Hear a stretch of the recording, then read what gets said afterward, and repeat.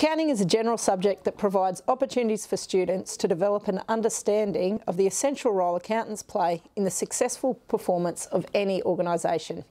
It involves systematically organising, critically analysing and communicating financial data and information for decision making.